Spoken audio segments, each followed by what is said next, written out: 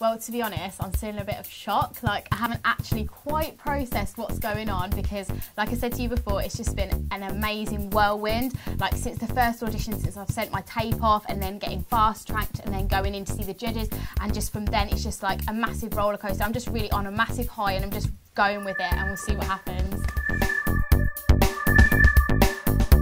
I actually didn't hear about it. It was my mum. She was in a tanning salon and she she called me up and she said there's these open auditions for this Kiss FM. I think you do really good, give it a go. And I was like, wow. So I got straight on it, went on the website, found out what I need to do, and then that day put the video together and just sent it off.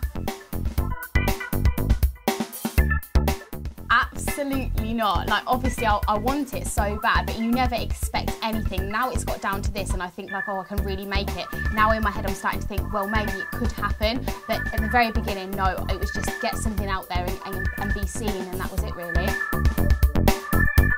Okay, well, there was two options. One was at the video audition where you spoke for a minute about yourself and why you think you would be good for the role, and then the other option was to just go down to London and go to the open auditions, and you could do both, and that's what I did, because ultimately by doing a video you could get fast-tracked, which meant you got to see the judges straight away. So I did both, and I got an email saying if you want to come down on this date you'll get to see them.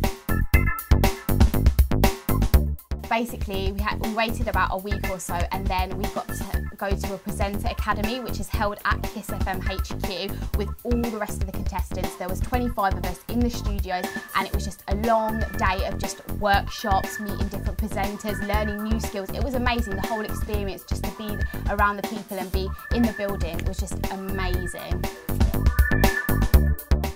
Just honestly, I would love people to vote for me because I really do like talking to people. I like meeting new people, and I feel as if like I would be someone that you'd want to listen to. I'd want you to share your day with me, and I want to know what you're doing, and just something that I've really always wanted to do. Like, I feel like this is what I'm good at, and I feel like people can see that, and hopefully it comes across, and I'm just a really happy person, so yeah.